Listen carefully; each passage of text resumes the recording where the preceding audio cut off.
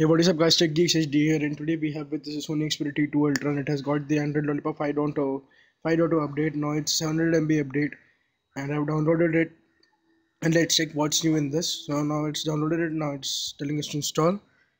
Now installation will take around 40 to 45 minutes, so wait for that till the install is done. So approximately it will take 41 minutes at it's saying that, so let's press OK. So it will power off and then install. So here's the update done, and I booted it up. So it took around 50 minutes totally to set up the whole process, and now it's totally on Lollipop. It's based on material design. It looks very cool.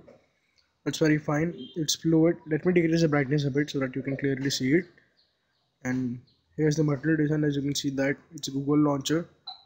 We don't have the Xperia launcher in this. And here's the notification of Android Lollipop. And let's go to settings and check about the phone. So here's the about the phone. We'll go down and check that. So here you can see that it's the Android 5.0.2 Lollipop.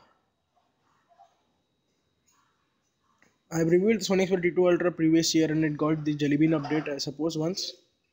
So if you want, you can check the unboxing also. Still after 1 year, the device is performing strong, and it's a very good device. There are many competitors to this device which have came, but many can't beat this device till now. And if you are a tech lover, you can obviously subscribe to my channel Tech Geeks HD. You will get more of videos like this. So here's the dialer.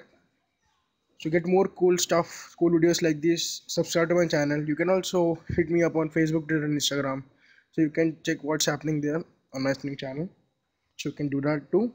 So here let's see how much amount of RAM is left in this.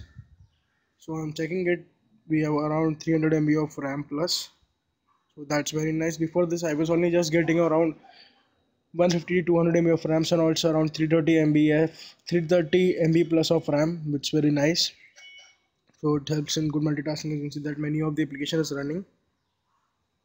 Then also the RAM is free, so that's nice. Guys, that was the overview of the same. I hope you liked it. If you liked it, please give it a thumbs up, and I will catch you in my next video. Yeah.